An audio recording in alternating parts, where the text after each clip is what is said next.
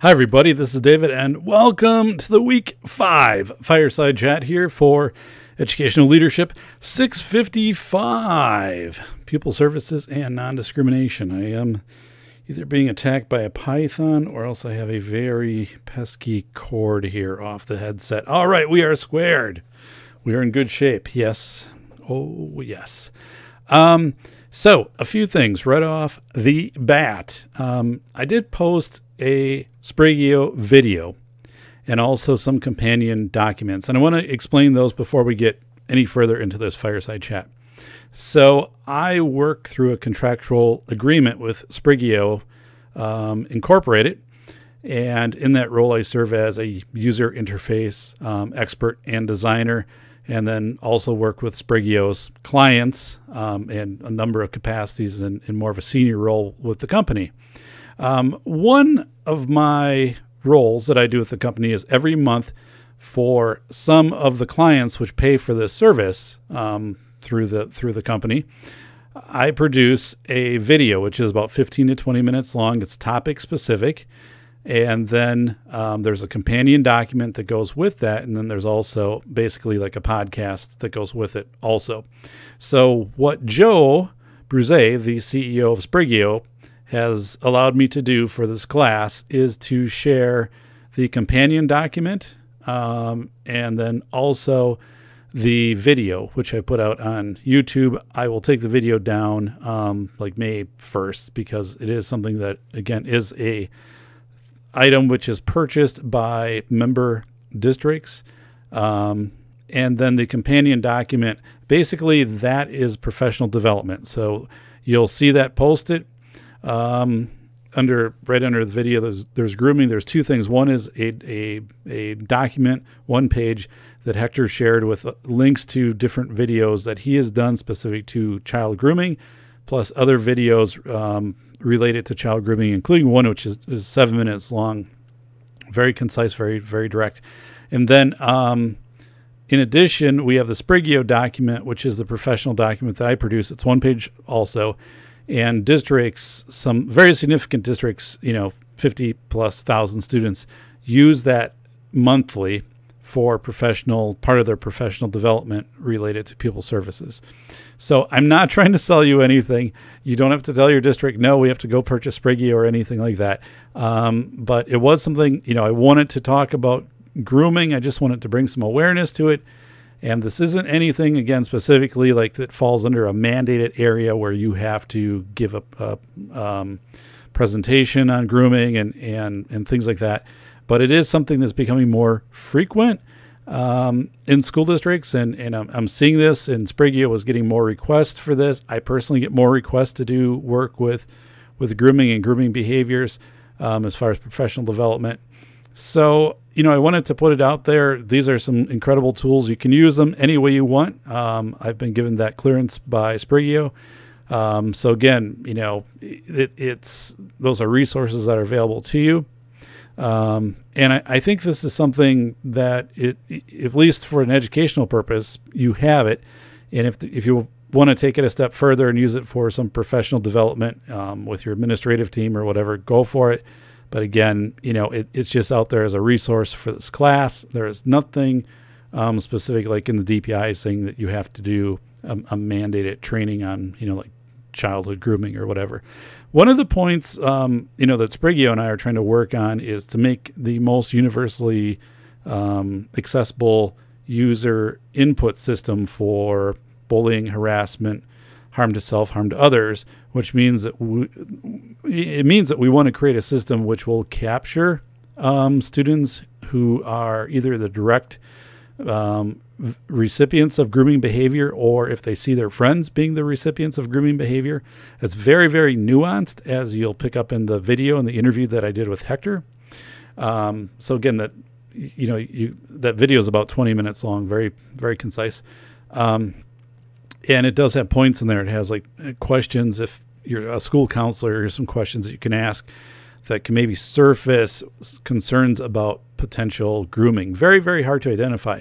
Actually, Dottie Laster, who's an expert in child grooming and human trafficking, is saying human trafficking, the case is reported about 1 out of 80 to 100, meaning, less than 2%. And Hector goes through some reasons for that. But anyway, I put it out there. It's a resource. I'm not trying to sell you anything. Like, I get no commission if all of a sudden, Spragueo, I get notified that one of your districts or whatever has signed on to Spragueo. No, nothing like that. But the CEO is a great guy, and he did make this available. And you can use it any way you want. Like, that paper document is yours. You can reproduce that.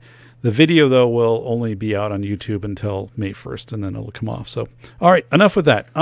Division of Labor. All right, Division of Labor for Bruce and your allergy team assignment. So if you haven't figured out your Division of Labor, the assignment is due February 18th, Sunday, February 18th. So get on it. Get it done. Take care of Bruce. So please go in and take care of that and communicate. There are the threads where you can communicate with your team members, but you should be pretty far along at this point with this project. You've had, nearly a month now where teams have been identified. So again, that is due one person from your group, and make sure a few things. One is whoever it is that submits it, just, one person from the group, put the group name and then like the members of the group. And if you can, don't use a lot of color in it, because I print these off and then I hand grade them. So if I end up, wiping out a couple of my color cartridges, that makes me sad. So, a little color is fine, but, I don't need big, pictures of, a big cover. And then here's a picture of a Bruce or whatever like that. So, all right. Let's see. I'm going to get right into the module content for week 5. And I've got it up over here on the left-hand side. All right, here we go. Dun, dun, dun. February 12th through February 18th. We have the Alexandria, Virginia Schools Pupil Services Program Evaluation. That is a document. They put a request for a proposal, basically saying we want an outside agency to come in and take a look at our pupil services program and basically evaluate it for us. Now, all of your districts have the same type of process, but it's called the 5-year DPI Pupil Services Non-Discrimination Report, where basically you're doing this internally. And not to this depth typically, but you're looking at how many students with disabilities are in athletics, are in sports, opportunities available to students of different color, gender, how many clubs you have, things like that. Anyway, you can find it. All of your districts have them. They're all required. I believe I might have posted an example out there too.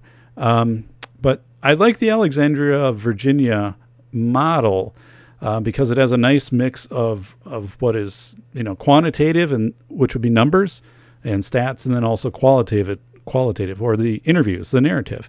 And I think when you do that, it really makes it rich. There are so many documents. You just get that. You just get that quantitative. You get the numbers. So when you get the numbers, I just think it doesn't tell the whole story. So this is kind of a cool way to do things. Now, again, most of your districts will probably never do this, and you'll never be asked to do this. But when you are doing your 5-year pupil non-discrimination report, the DPI gives you some guidelines for that, but you have flexibility in how you put that together. So you might want to look at this document from Alexandria, Virginia, and take some snippets out of that when you assemble yours and say, here, I like what they did, or like how they interviewed some people and the way they put some groups together. It's up to you. But I think it's a neat way to talk about a pupil services program. Once in a while, a school board will ask you for like a comprehensive evaluation. And usually, there's a timeline with that. And sometimes they'll say find somebody outside to do this. It doesn't happen a lot, but again, that 5-year report you're going to be asked to do by the DPI. And when, I don't know, there's a 5-year rotating cycle. You find out from whoever's assigned to your district as your special education contact person. So we also have a link to we have the Spragueo best practices documents up there. I put those up today, which is February 12th, 2018. We have some I kind of jumbled things around a little bit here, but anyway, the DPI web pages regarding English language learners, you know, I'm not, as I wrote in there, I'm not going to reproduce the wheel. DPI has done a really nice job with that, and you can go there to learn what you need to learn about ELL service requirements. Also check with your local CISA, especially if you don't have a lot of English language learners. Your local CISA can be very, very helpful with that. And this is where something like Priscilla talked about the critical mass of determining, do you need to kind of work through your CISA where they're coming in and help, you know, give you guidance and things like that, or do you have like enough of a population where you're hiring your own like ELL consultant or whatever? And again, some people, you know, just have this assigned as part of their job duty too within the district. But the DPI again ELL page is really well done. They've stepped it up with that page. We have homeless students resources. That has again evolved much over the last 10 years. And I'm going to get into the reflective teaching annotation. Districts handle this in different ways. Probably the biggest thing, if it does fall under your heading, is just, you know, remembering transportation is just something that, you know, you pretty much are required to do as a district if that student becomes homeless while they were, you know, living in your district and now live outside of the district. I've seen districts kind of spend a lot of time kind of debating that and whatever, and really that's just a what we call the Nike or the just do it, or, you know, you just figure it out. Usually there's somebody assigned, you know, to that, like you'll oversee it, but there's usually like an administrative assistant or something who takes care of the actual, like setting up the transportation for the student, whether it be, you know, like paying a parent or a cab or something like that. But anyway, that stuff is pretty laid out. I mean, there'll be no surprises, but just check out the DPI page. Your CISA can be a help. Other districts that are, you know, working, other people who are working in the capacity of like the homeless student liaisons can help you. So disproportionality. So I have information about disproportionality. Be aware of disproportionality because yes, disproportionality resources. It's interesting because districts around Madison, for example, a number of districts have been identified disproportionate, meaning that the DPI has said that you have a higher than acceptable number of, let's say, African American students identified with disabilities. And what sometimes happens is that there is a move-in population that comes out of maybe Madison Metro into some of the districts around, and then it does create, a few students can create a substantial shift in a population. And other times so I mean, that's one thing to identify, but other times, I think one time we were over-identified in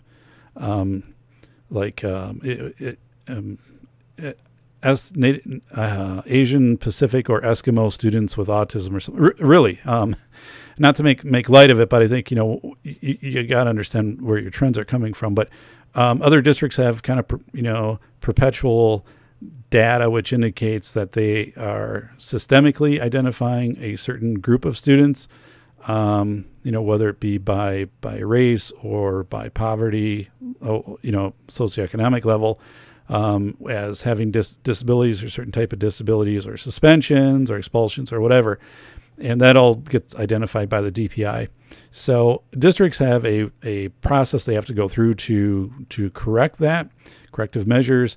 And if those figures don't change to what is acceptable by the DPI can actually force the district to reallocate some of its IDEA funding to address the matter, which can be a substantial amount of money for districts. So just to be aware that there are districts out there, and disproportionality typically falls within the realm of special education. I believe there are about 35 districts in last year around the state that fell into that category.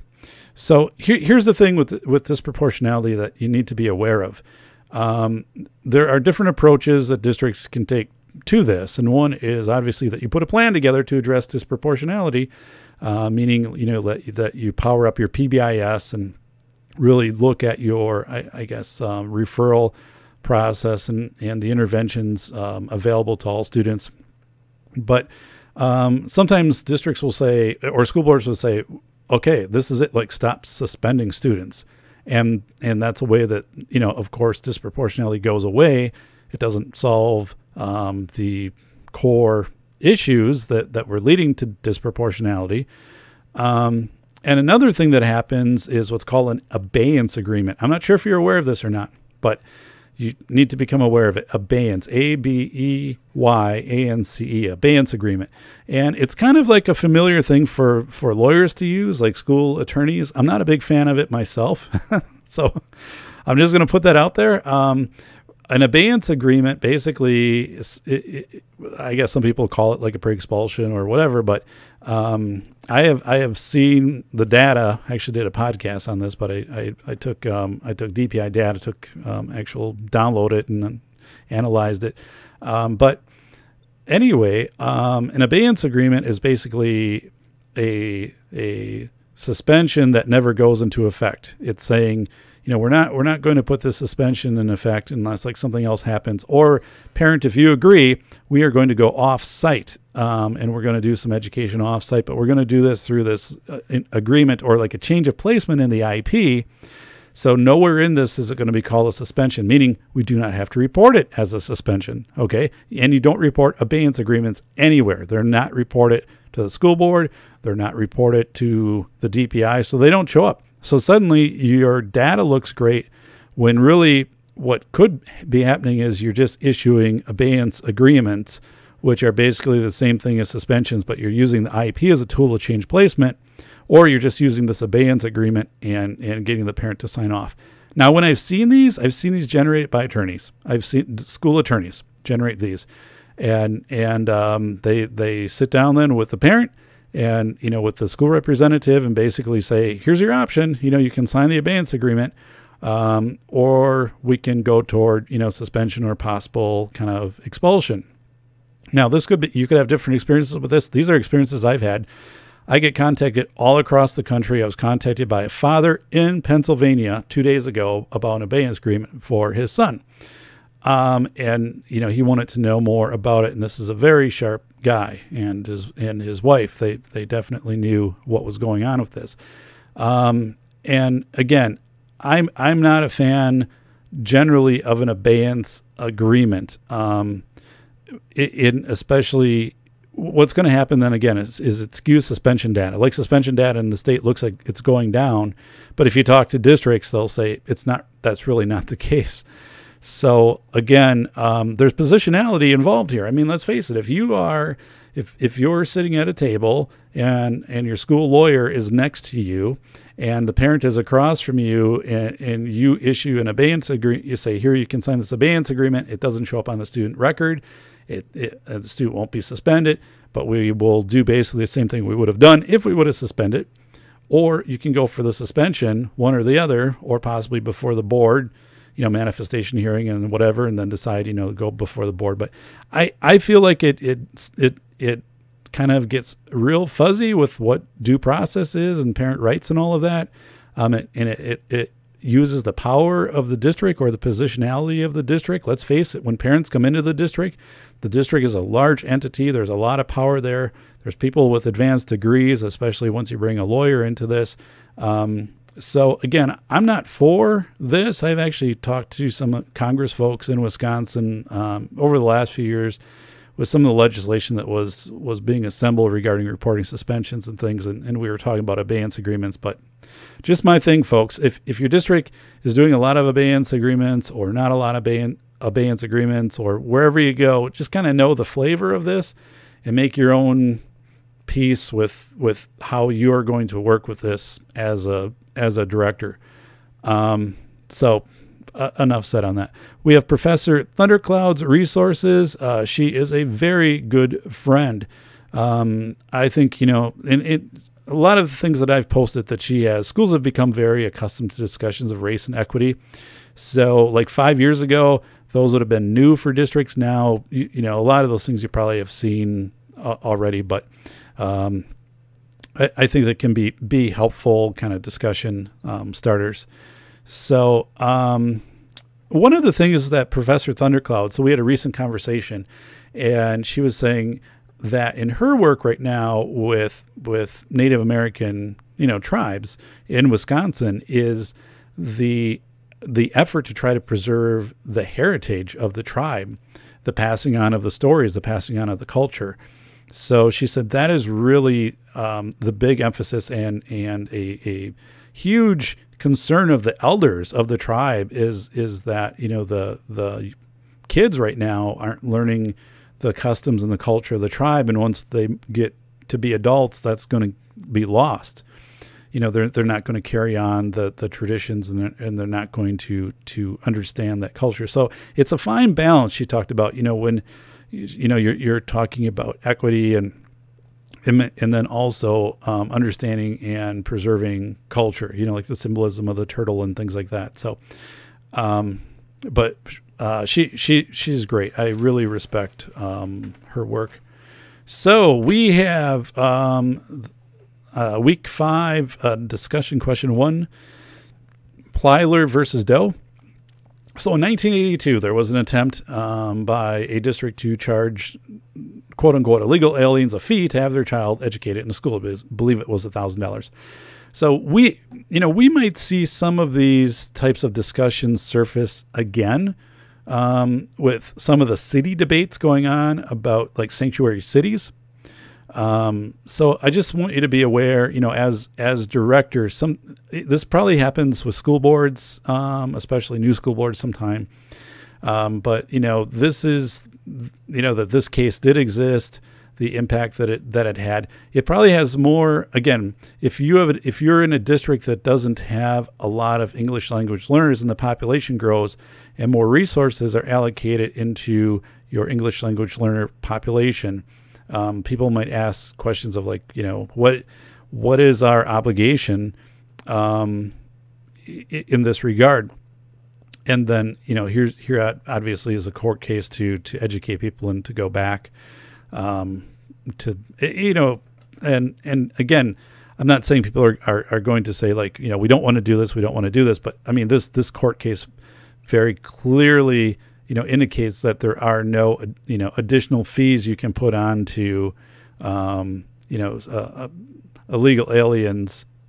I don't even like that term, but I mean, undocumented students or just, you know, whatever it might be. I mean, you can't do that. You can't say, hey, you don't have a birth certificate, so, you know, you can't come to school here. So, and again, I think we've moved kind of, we've become more familiar with this, where this isn't as fresh of a concept or new as it was even 5 or 10 years ago.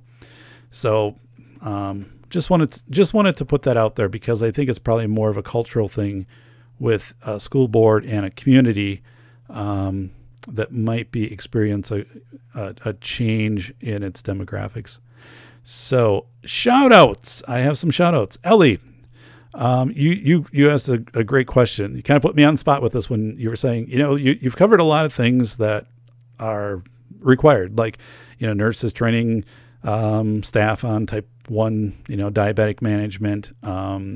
It could be mandatory reporting every year, you know, that needs to be done, a presentation and a competency, you know, check off on mandatory reporting. The DPI actually has it. You can watch a video online and then, you know, answer some questions that go with that.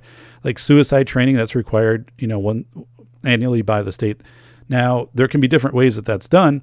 There are organizations which you can contact. One is, I believe they do QPR, but if you just type in like suicide prevention plus Wisconsin, you can find those, or if you call your, you know, local CISA, and those are free, and, you know, they'll come out and they'll do that.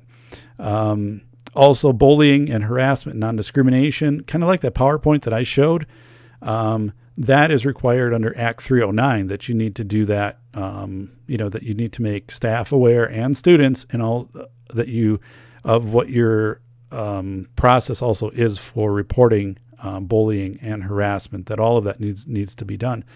So yeah, it does kind of get into, there's a lot of things. So it's a prioritization and seeing what outside agencies might be able to come in. It might be the fact of like the DPI training. I know districts that just for like suspected abuse, that the mandatory reporting training that was done online. They during in-service week or days or whatever it was at the start of the school year, they had staff that was a requirement that they needed to go in and complete that. And then they either had to sign off. I don't know what the competency was on that. If the district had something, or they had to email a certain person at the district saying that I've watched this video. So that was in the complete video, and I understand it. And if I have any questions, I'll come to a counselor or something like that, or administrator. So these are things you can kind of, these are the great discussions you have as a director when you're around a room with other directors informally, like when you meet once a month and you have kind of your director's meeting, you talk about the start of the year, because everybody has these things that they do. So you try to streamline it best that you can, get your outside agencies. And I get where you're coming from, Ellie, because it's not like you have these full, for example, 2 days devoted just to student services, because curriculum and instruction curriculum wants to get in there. Just overall technology wants to get in there. Hey, we're using a different system this year. We have some different drive stuff, so we got to get people educated on that. So you have all of these different things competing for this time.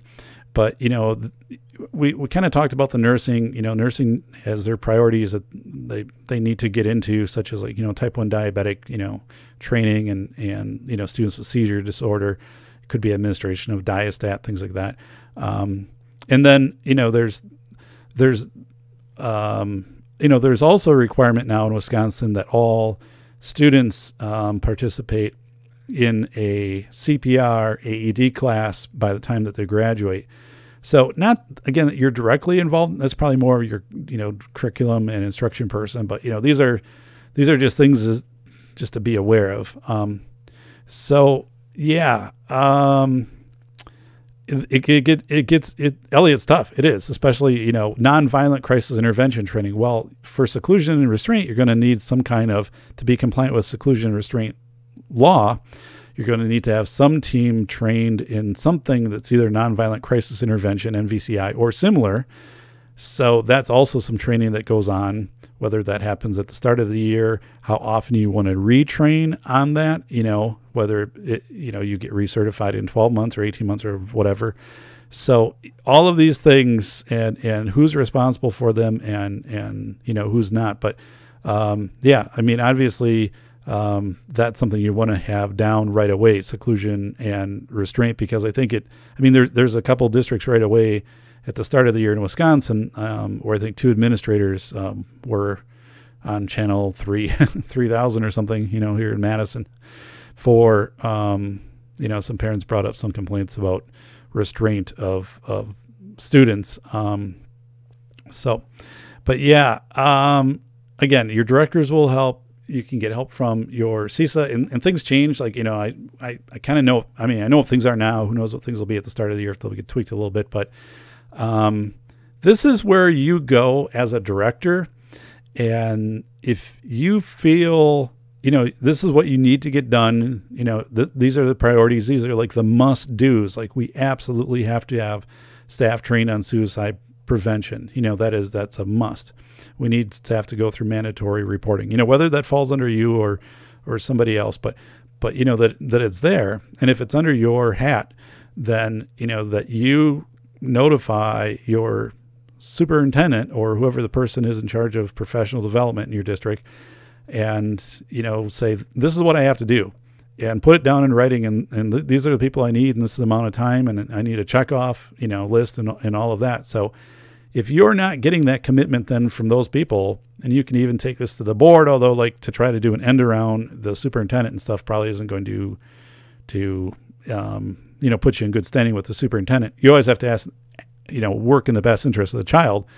But you want to be in a system where you're all on the same page of trying to, put your trainings aligned to requirements for making sure that students are safe in the school setting. So I don't want to freak anybody out. That's the thing, because it can feel overwhelming. I never probably felt personally that it was overwhelming, because it does fall into place. And once you can put some of these things in and schedule in some time slots, and especially if you can video things, it seemed like it all worked out. I did work with a director in a fairly, large district in Wisconsin, and that person was, not being provided, the ample professional development time for these core things, and did go to the superintendent and pointed that out. Like we have to do, these things. I need time to, train staff on, signs of suicide and suicide prevention, and was very direct in laying that out for the superintendent. That protects you then. I mean, if it happens where you're trying, you've indicated these things and you've asked for the time to do them, and the district is slow to respond, if anything were to happen, and hopefully nothing does, but you can show that you're working in the best interest as a student services director to have these things done, and you've prioritized, and you haven't been provided the resources then by the administrative side. I'm not trying to create like this rift between you and administration, but that is something that then, anybody probably looking at that from the outside, it's this, the whole reasonable standard. It's like, well, what this person is doing here as student services director is as much or more than any other student services director would do, given the resources that they're provided. So it's a systemic thing. They made the board, they made the superintendent aware, or, whoever has the power to work with the calendar or the board, that these days are needed. The days weren't afforded. So, they did what they could do in the time that was provided. So yeah, it's a lot different than the old days. So, but Ellie, thanks for bringing that up. And again, I think those are discussions that when you get around with other directors and say, like, how are you doing this? That can really be beneficial, And sometimes, well, I mean, I had talked about it, I think in the past, but doing some cohort trainings, if it's suicide prevention, to do like a very comprehensive training, once every 2-3 years with staff, and then to do like a smaller, training, in the meantime with that. So, but again, there are organizations out there, and I don't believe that they charge anything. And a very popular model is QPR. So, question, I forget what the P is, and R is for refer. So, Rachel, you wrote, I have seen many times that doctors prescribe school-based services. Yes, me too. Does anyone know if that is actually in a doctor's medical jurisdiction? It is not. No, the doctor cannot do that. Well, I mean, the doctor does that, but the doctor can't do that. Legally, the doctor cannot write a prescription for special education services. But it's very, very common. And it was very common when I worked in the Madison area, very common. So what can happen, though, is the doctor can write a referral, like through Child Find, saying the child should be assessed in the school setting for whatever, SLD, autism, whatever would be the area of concern. But yeah, I have seen a number of orders from doctors of students should be placed in learning disability services, or whatever, and it's like, okay, we will do our evaluation, and then we will make a determination based upon that, if the child needs special education or related services to receive educational benefits. So what happened a few years ago is the student services director at Sun Prairie worked on behalf of all of the Dane County directors, because this was happening a lot from all of the hospitals. And what happens is doctors, parents come in and they either see something on TV, or somebody else's child that they know has something, and they kind of transpose those symptoms of, well, maybe my child has this or this. And I think there's this whole push to pathologize in the country. I mean, I fully believe that. The number of diagnoses, the American Psychiatric Association ICD-10 book is outrageously thick versus, just a few versions ago, and what's coming out with the World Health Organization for what's being, deemed an addiction or disability and things like that. So I do think we have this move to pathologize, and people sometimes feel better. But anyway, knowing if something has, if you can label something, then it becomes more tangible. I don't know if it lends some credence to it. Like, I'm not just thinking like this is happening. Like the doctor did say, this is what the doctor has identified medically for my child. So anyway, that director from Sun Prairie worked collaboratively with the other directors on a letter, went to doctors, mass mailing, and it just said, please, understand how the school system works. When you make a referral, we have to go through our process. You cannot qualify a student for special education services based upon anything that you write. It doesn't work that way. We will take it under consideration. Even like a medical order saying like the child doesn't have to arrive at school until 11 o'clock because of, sleep apnea or whatever it is. The district has the right to determine what they want to do with that. They have to consider that, but they do not necessarily have to follow that. Now, I mean, if you get into things like, one was actually like that the student have preferential parking because they arrived to school late. It was kind of crazy. But I mean, if you have something obviously out there that is, a medical diagnosis of type 1 diabetes or things like that, that's completely different. But the other part is, if it's not that big of a community and you have doctors who are frequently doing these type of referrals, you can contact them and try to explain this process. And this director, I believe, also went out and met with some of these doctors, was given some time by the hospital to meet with some doctors. It did help, although I don't know how much it really helped because there's a lot of doctors, there's turnover in doctors, a lot of parent pressure. I think doctors spend 7 minutes, with a child, or with a patient typically. So, at least saying, contact us, the school, for a release of information, for some background information, data. We can track things. We can look at certain behaviors and see if, some things change then, before you jump into making this, because it puts us in a very difficult position, because obviously the parent defaults to, the doctor of the doctor knows. And I've had that too. Like, I sat across the table and the parent says, well, the doctor wrote this, and they know they're the doctor. So it is, it's a tough spot, Rachel, no doubt about it. So those are some of the strategies that are used. Maybe in a smaller community, they'd be a little more effective just because you wouldn't have that mass of doctors that you'd have to be trying to locate. So let's get into the week 5 teaching annotation. Let's try to make this one a little shorter because I do have that other video from Sprigio out there that I want you to be able to watch. So in week 5, we have non-school social workers, migrant and English language learners. So, again, talked about that Alexandria, Virginia Student Services document, and I like that. I like the way that's done again, because it has the quantitative and the qualitative. But I put a question out here that's kind of interesting. If you ask people, and I actually did this once, took 4th grade teachers and said, what's the average percentage of the school day that a student with a disability is included with non-disabled peers?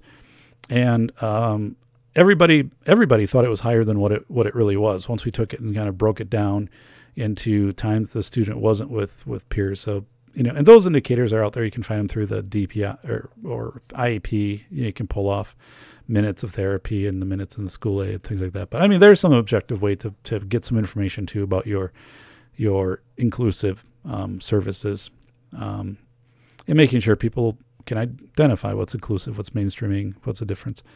So I talked about social workers, and this wasn't meant to be aggressive toward county social workers or private social workers, agency social workers, things like that. But what I wanted to point out in this, because I do hear this a lot, and I've read this already in some post, is that, when a social worker or an ombudsman, which is kind of rare, or a guardian ad litem or whatever it could be, comes into a school building, they need to operate under the school rules, meaning they check in. We know who they are, that they're showing identification, and sometimes that, if a social worker is coming in, through a abuse claim, that someone has called in suspected child abuse and they want to interview a child, I've had social workers who've said, no, I'm not going to give you the ID of who I am, and this information. And it's like, well, no, you are, because, we're responsible for you in this building. We're not denying you access to the child. We're not, supervising that visit or anything like that. I mean, you'll have your space, you'll do that. But it was a change in culture. So definitely, that took a little bit, but, ultimately you are responsible. And, in this day and age, we need credentials. I mean, we have a video right here on grooming, but we need credentials of knowing who people are. And then if there ever would be an issue where we would need to contact the greater agency, regarding that interaction. So it's something where I think, just an awareness. I talked about it where those types of things like building entry, who signs in and all of that, a lot of times buildings and grounds kind of takes control of that and leads that too in districts. So it's one of those things that you might have very little to do with, except just saying, to buildings and grounds. And when they work with the front office staff of saying, nope, if somebody comes in, they need to show identification or give you, business card, and you give it back to them. Or if there's any questions, if there's a number, you call just to check, because it's just this day and age. I mean, it is just for the safety of that individual and for the safety of students. Again, because what if you go into a lockdown situation, or even there's some other emergency situation that happens. So you need to be accountable for, or have a count of who's in your school. So what happens as far as like who invites outside social workers? I think mostly in my experience, that's been the parent, except when the social worker is representing the student as like a guardian ad litem or an ombudsman. Those are kind of rare. You can look those up. And in those cases, I have either a legal decree or a release of information or things like that. So it makes sense to bring releases of information to IEP meetings, because frankly, some meetings you don't know who the parent is going to bring with them. And I want to make sure that, that any information that is going to be shared at that meeting, I have a release that I am sharing, that information with that other party. So, let me move on. Okay.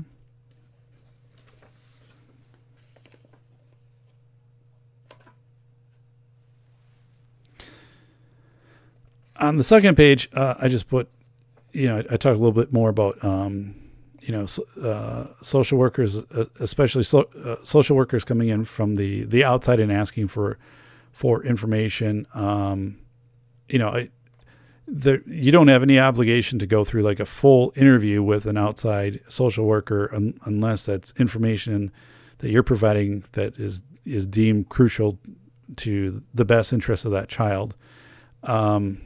Meaning, like, if that social worker comes in and is asking you a whole bunch of information about the background of the child, there should be a release of information that's coming forward from that social worker. Just like if a doctor came in and was asking you, like, for medical background of a child, or, like a outside counselor or something like that, there would be a release of information for that. So, again, I have just seen this because these lines kind of get blurred a little bit, and not to be a roadblock, but in the best interest always of students, to make sure who is asking for that information and that they have a right to that information. So sometimes it just pays. I mean, I did a sit down once with the county, and we just talked about what's the role of, like, you know, the county social worker, and then also some other county folks, human services, and how we interface, and what's your role, what's our role, where's parts when we're probably going to have some friction. And one was like on, I specifically remember it was a 4th grade boy who had a number of very aggressive tendencies. So police were called sometimes because of that. And we worked with the county. We had meetings at the county building, and it was, you know, what services could be provided from the county to this child, because we were thinking maybe there needs to be even like a short-term placement somewhere. I think the parent, it was the father, was on board with that, but then the county was saying, no, this really should go through like the parent's insurance. We're not going to do anything with it. So it was kind of this back and forth, and you know, we were then trying to say, can we partner up with the county on some kind of dual programming, or we pay for some stuff, the county pays for other stuff. I don't know. But, you know, those type of things, like your superintendent or whoever's working with you, or your business manager, will sit down and you'll kind of hash it out, saying, here's ultimately what we want to get to. And here's kind of where we're at with, like, where the dollar side of that comes to. So, anyway, yeah, I wrote the article, The Right to Select Methodology. And I think that's a really well done article. So, that I would go back to that article a lot as a director, because here's an experience that here's why I wrote the article. Here's the story behind the article. So I'm a director at the time I write the article, and I get a call from one of my elementary special education teachers, and the teacher is pretty upset and says, you know, it's like second week of school, and this is really interfering with trying to educate the student when this outside provider is coming in, you know, like 4 hours a week, or, you know, 2 afternoons for 2 hours, and taking the student to a room and doing like this whatever type of therapy. I'm having a really hard time with this, and I don't think we should be allowing this. And I was like, what? I had no idea this was going on. The principal, so I immediately went over to the school. The principal thought it was approved by me. So really didn't question it. This was a legitimate person. This was an actual provider of services, but this was a person that should have been providing services outside of the school. They were doing it during the school day, supplanting school services actually, because it was easier for them to do the services versus, you know, doing them after hours and at the parents' home and whatever. And there was no way, like we had no idea who these people were. I mean, this person came in, but then there were other people that would kind of switch out different providers, and they were doing this, like, you know, unusual behavior plan. We had never been debriefed in any of this. And it was, these types of things do happen.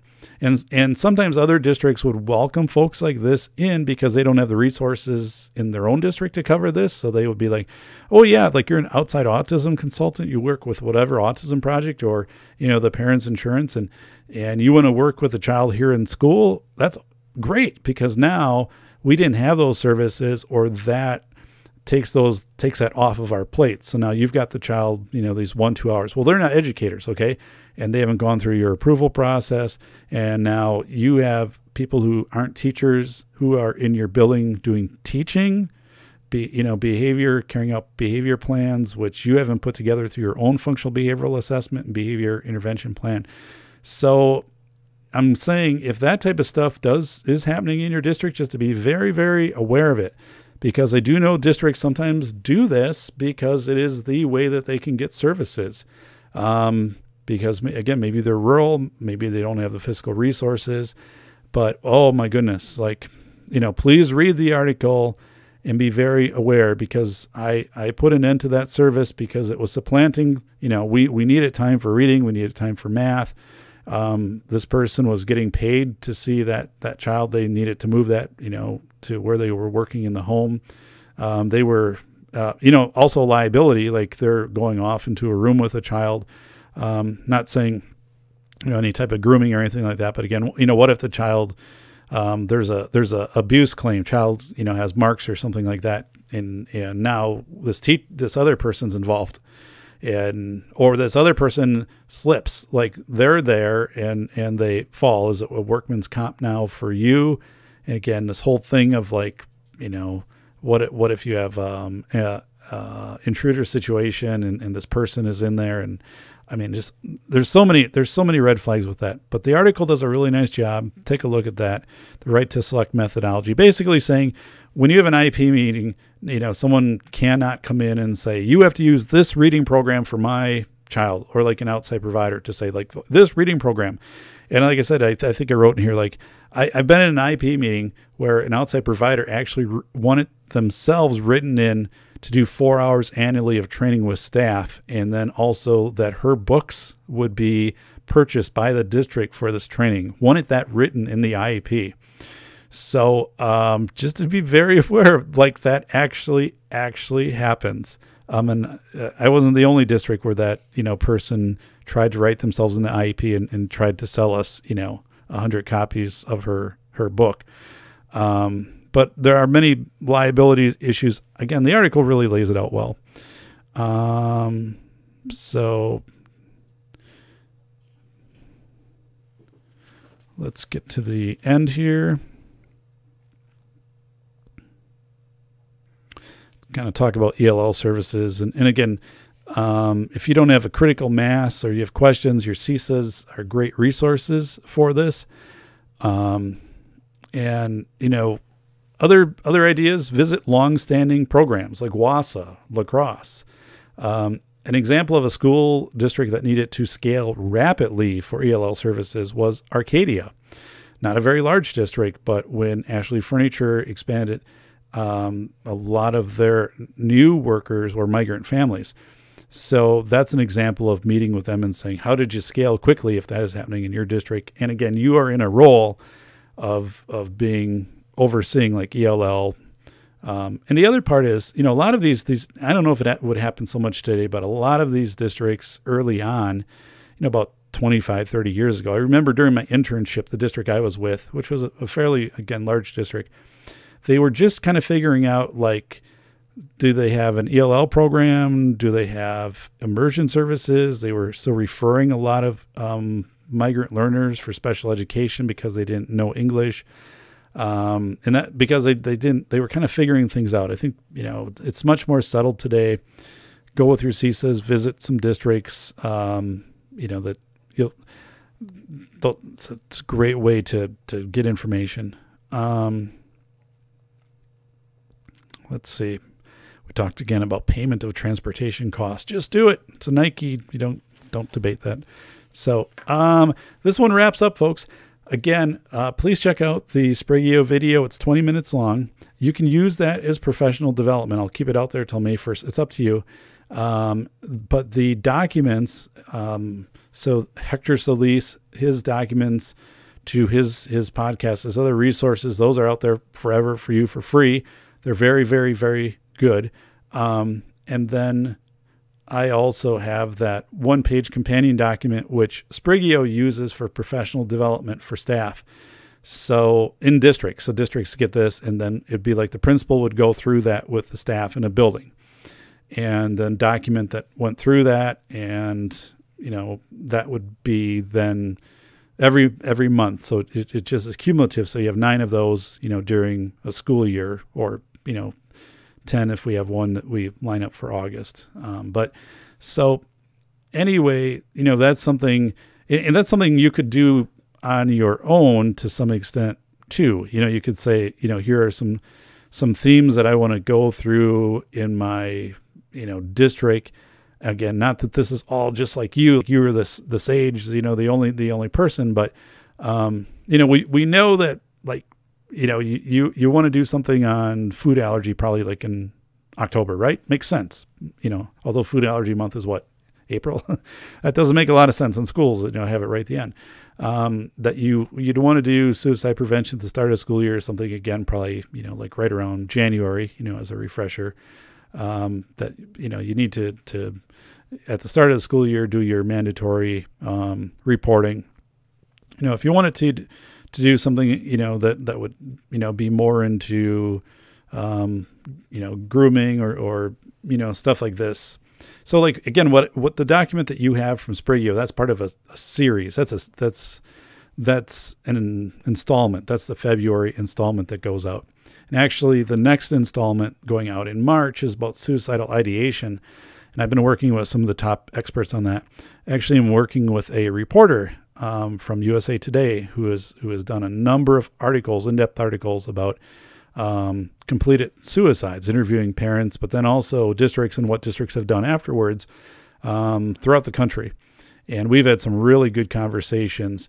And it's interesting too, because we don't totally see things eye to eye, because I know how schools operate, and the USA Today person probably is looking more on, here's schools that have introduced surveys and more surveys to get information about students and whatever. And I said, okay, that's good in that regard, but like, what else have they done? And is this making a difference? Because like surveys can only tell you so much. And again, surveys aren't going to access all of your students, because if your constructs and language aren't really developed well, meaning, that your readability levels, maybe a 6th, 7th grade level, you're going to lose a lot of kids. And you survey is one way. You can't ask questions about a survey typically, and, stuff like that. So it only has so much, so much worth to it. So that's where we kind of, we weren't on the same page. But I'm working with a school administrator in New York, not New York City, but one of the districts in New York. And we are talking tomorrow. And the district is working to be proactive with prevention of suicide, and wants is working on a functional definition of suicidal ideology, of what they believe that means, what their students are saying it means, what the staff is saying. So they're really progressive on this. So that's where I'm talking with them, and I'm going to incorporate some of their material into my March Sprigio installment. So again, thank you for being active in this class. We do have week 6 and week 7 where you'll still have discussion questions, and you'll be making your post. And then after that, you've got basically a month to work on your final paper. And just so you know, all of your SWOTs have been returned. They were where you submitted them in, what was it, the week 3, the upload. If you go back in there, on the left-hand side, it'll actually show like your paper. You'll like see it. It comes up as a kind of a PDF, a readable thing. But then if you just scroll down, it'll say like reviewed files, and it's right there. Like you click it and it has my handwritten stuff on it. And then don't worry that on that page there isn't a grade, because I think it says like whatever, out of 15. The grade shows up in the grade book. I went in and manually entered the grade in the grade book. So your grade is there. Everything is fine. It's a quirk of the way that system is set up. So yeah, all the grades, your grades are in for that. And I entered, I think, everything through week 3, and including the SWOT. So nice job on the SWOT. Really fascinating to find some of the nuanced things that you picked out of the SWOT. And the ultimate goal on the SWOT is if you can take like 1 or 2 weaknesses and move them over into either opportunities or strengths, like, that's great, like 1 or 2. And also if you can, take a threat and mitigate that, maybe 1 or 2 threats into like a weakness area. So meaning like you're lessening your threat exposure. But if not, at least you're aware of your threats. The biggest thing though is like the biggest thing is your opportunities. That's where it's like, we have an opportunity to observe other schools' schedules and possibly adjust our schedules so we have more common planning time.